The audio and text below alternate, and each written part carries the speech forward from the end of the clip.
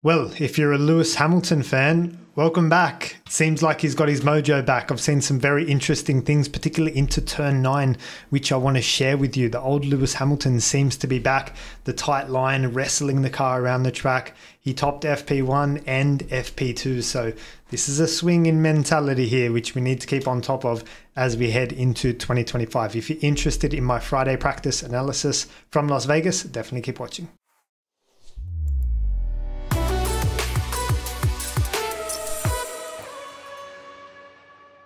Welcome back to the channel, guys. We are going to talk about the Friday practice sessions at Las Vegas, practice 1 and practice 2. Before we do, I just want to talk about Max's mentality because we didn't get a chance to touch on that in our live stream yesterday.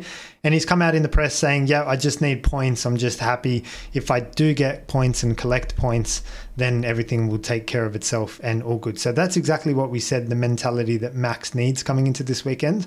But he has had a shocker of a practice 1 and practice 2. And you can see when the car's not where Max wants it, he gets very frustrated. And like, he's an emotional person, he's an emotional driver. So advice from here on in would be, just keep it together, Max, and I'm sure he will, but this is what I would be saying. Just keep it together, let the weekend and play out. Is still like a long way to go. It's like he'll definitely be there come qualifying tomorrow. He just needs to like detach emotionally a little bit. And if he collects, like we said in the live stream yesterday, if he collects 3rd, 4th, 5th, it's good. It's still all good for him and he can still save the championship. What you don't want is to throw the car in the wall out of emotion. I'm sure he won't do that, but it's worth mentioning that he wasn't happy with the car today. Let's talk about Zach Brown because they had him on the panel, like they could switch, Sky Sports could interact with him during the practice sessions, and they asked him like what he thought about Brazil, and it was an interesting question from Rachel as well. And Zach reiterated that they couldn't have done anything more in Brazil and that they did the best they could. And again, I'm like, oh.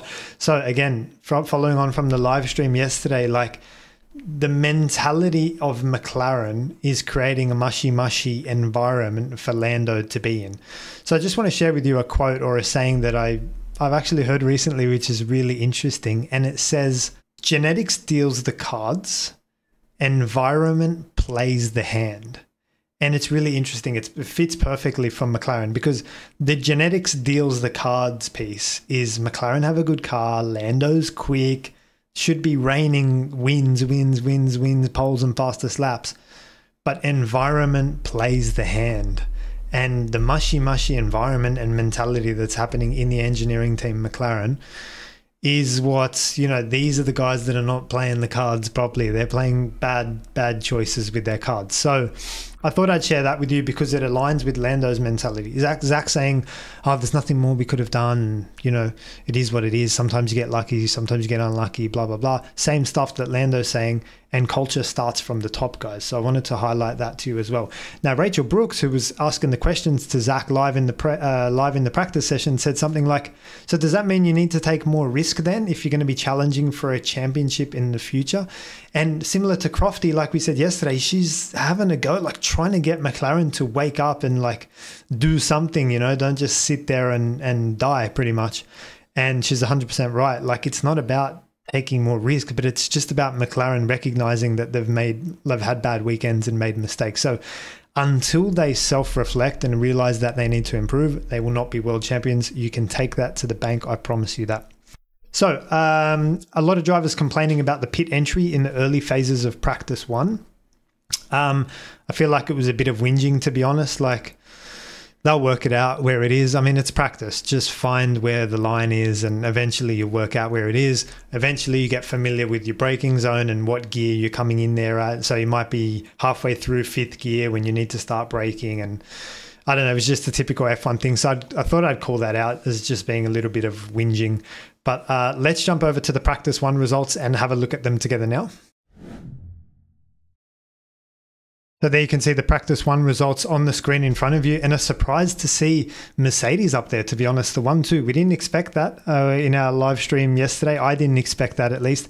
I thought Ferrari would have the upper hand because it's a circuit largely dominated by mechanical grip. You need good traction. They were pole in Baku. They won Monaco. So anyway, let's see how this weekend plays out. But Mercedes looking very strong, and crucially, it's Hamilton with the upper hand. So obviously, since Brazil, something has sparked that reassurance. Interesting to see both the Mercedes guys doing 21 and 20 laps on the medium compound tire. That's great data. You know, that's only beaten by 24 laps there, Oscar Piastri down in P8. And I'm going to show you the difference between Hamilton and Piastri's racing lines as we go through a little bit as well. But Lando, look at that, 9/10 back. So a lot of work that needs to be done for McLaren if you just look at the first practice session. Let's have a look at the top speeds and see what went on there as well. And we can see Checo Perez number 1 and Verstappen number 3. So Red Bull have got the upper hand with straight line speed. That's good for them in terms of raceability. It's easy to defend with straight line speed. It's easy to attack with straight line speed. It's just handy to have if you can have it. The Mercedes 340 there for Hamilton P6 and 337 for George Russell. And the Ferraris down there as well, 12 and 14. So that's probably the most significant story. I didn't expect them to be that far down. Also, given where their lap times are, it's pretty consistent. But Sainz 331, it's a good 11 Ks down from Sergio Perez. So we'll have to have a look at the FP2 results when we get around to it. But those are the FP1 Speed Traps. Now let's talk about why Lewis Hamilton was so good and where he was finding some of the lap time. Well, Lewis Hamilton, we've spoken about him a lot on this channel, tight line driver. What does that mean? He won't explore edge to edge. And if you get a little bit of problems on entry, like entry understeer or entry oversteer, which we seem to be getting in this low grip track, the tight line just helps do away with all of that drama. So I'm going to share with you some pictures now and demonstrate what a tight line is. I'm also going to share a link in the description of this video, short corners versus tight lines, so that you fully understand what a tight line is. So let's have a look at Lewis's line into turn 9. That was the most impressive thing for me, and we'll have a look at it now. So hopefully you can see that on the screen in front of you. This is a picture that I took from my television, but this is coming out of the chicane 7 and 8 into turn 9 here. You can see on the bottom right, it's turn 9. And this is the crucial part here, is the space that's being left across here on the left of your screen. He's not finding this white line before turning. You can see the yellow glove. He started to turn in from mid-track here. This is classic tight line Lewis Hamilton settings. He's one of the only drivers on the grid that does this. I've seen Leclerc do it a little bit. I've seen Franco do it a little bit as well. But Lewis is the pioneer of this. So if we have a look at, say, Oscar Piastri in FP2, for example, have a look at this. This is the total opposite, right? This is wide line. This is going as far to the edge of the track as you possibly can in order to open up the corner and get the most turn in. And you can see that there's dramas, right? He's got all sorts of issues, like all crossed up, all sorts of oversteer on entry. This was a few corners before. This, I think, was turn 7. But differences in techniques that need to be observed there. So Lewis and Oscar, Lewis is, like I said before, Lewis is one of the only drivers that drives the tight line. Most of the drivers will try to do this and play edge to edge. Max does this a lot, for example, as well, but he didn't seem to have any issues out there of this kind. There was a lot of lockups in FP2, but we're going to get onto that in a minute. But I thought I'd just share that with you to say that this was the excellence of Lewis Hamilton. It was also really interesting to see that just as they went out for the first few laps in FP1, Lando had a little snap there into turn 11. That's where he crashed last year, right? So I said on Cameron's channel, I think that that snap was due to the car bottoming out and when he crashed last year. Basically what happens is it's bumpy in that area, and with a full tank of fuel, the weight can move up and down quite a lot, and when it goes up, then the momentum, it comes down, and then the plank sort of touches the floor and you bottom out, like physically. And what that does is unload the tires, relieves the tires of their grip, and then the rear slides. So that's classic bottoming out. So that happened again in the opening few laps here with Lando Norris in turn 11. He just corrected it, but it could have easily been in the wall in exactly the same way. So they've got to be careful of that. This is classic McLaren, like not making the same mistake twice, 3, 4, 5, 6, 7, 8 times in the case of Lando Norris's starts. So they've got to start to look at these things deeper, and because I think that maybe they washed it off last year as, that can happen, unfortunate, whatever. No, there's a reason. There are reasons for these things that are happening. You got to dig into it. So it was interesting to see his car same driver, same corner, same car, everything same. He was the only one that had a swap there. So it could be to do with Lando's line, I think, into there. He might be getting the worst of that bump, whereas other drivers maybe are just fractionally going around it slightly. Anyway, I thought it was interesting to call out that it wasn't coincidence and that it was Lando again, and it could have something to do with their line. The telemetry comparison for FP1 is going to be Lewis Hamilton versus George Russell. Let's have a look at their two best laps together now.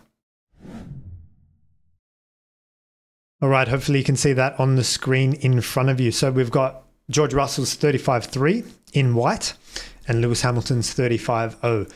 This is the corner where the tight line was the photo that I shared with you before. So it's, you come through this chicane, and instead of bringing the car all the way across here to the right, like up against the wall for best entry into the left-hander, Lewis just goes straight to the apex. Like, he doesn't bother with opening up the track. So that's the tight line. So guess what? Lewis is aqua, and look just where it flashes aqua there. That's exactly. So I saw that picture.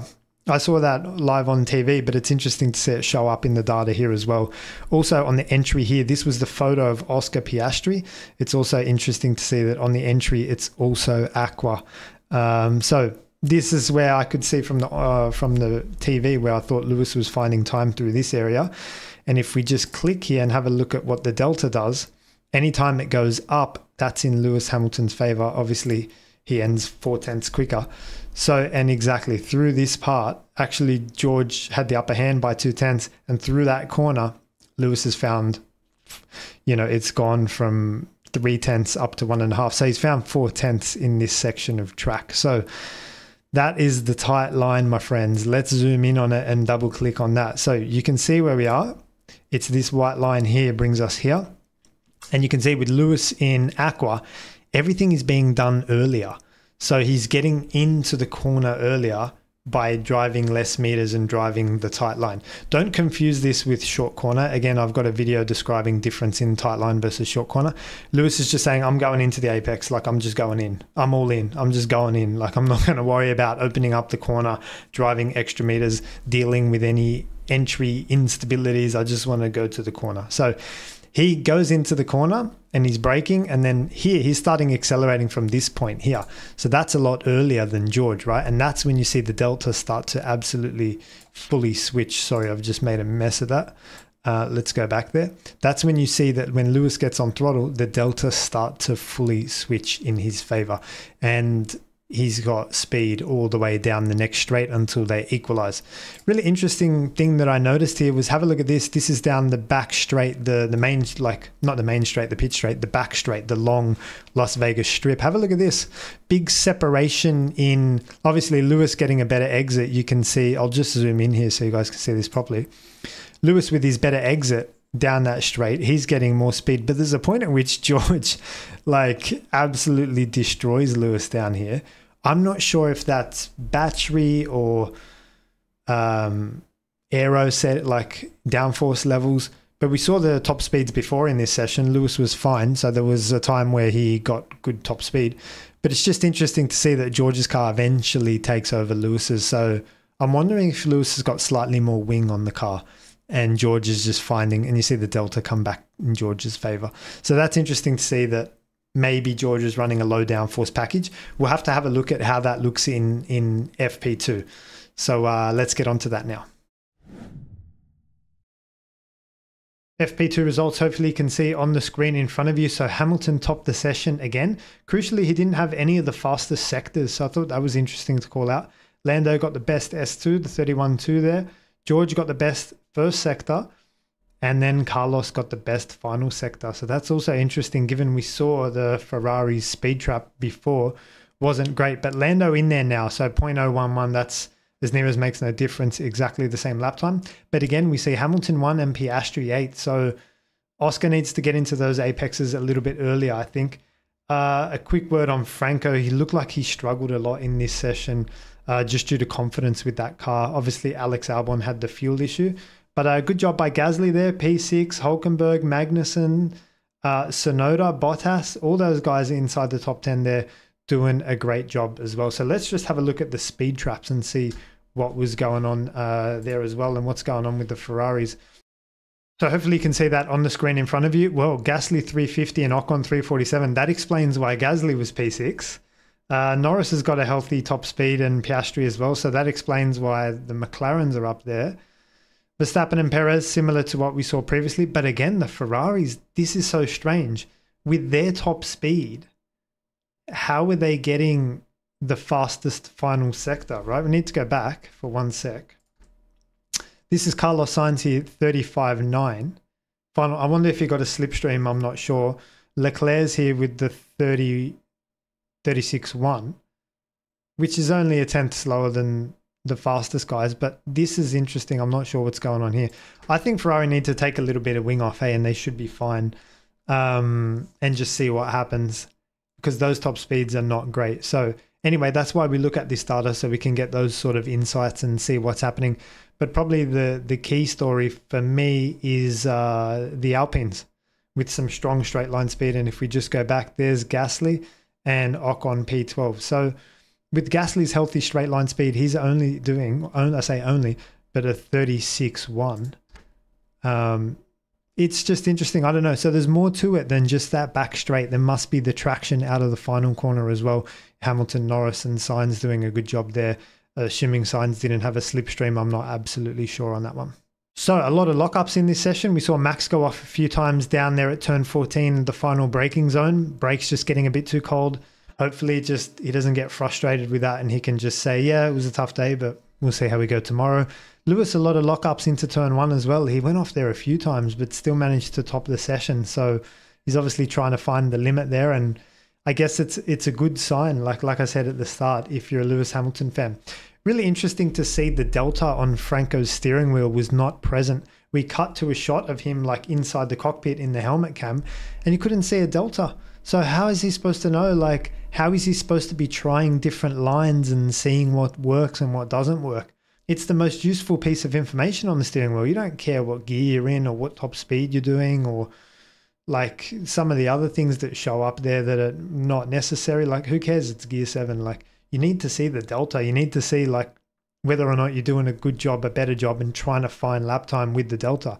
If you could only have one measurement on the wheel, it's the delta. So it surprises me that that wasn't on Franco's wheel. Anyway, let's have a look at the telemetry comparison now for FP2. It's going to be George versus Lewis. I want to see what was happening with the top speeds there down the back straight. So hopefully you can see that on the screen in front of you. We've got Hamilton's 33.8 and George's 34.0. Those were their best two times. This one here for Hamilton and this one here for George. Let's have a look at the top speed. This is the section here. You can see in white, George has still got the upper hand. Doesn't look like it switched over. Like George has carried or maintained whatever advantage he got on the exit. He's maintained that.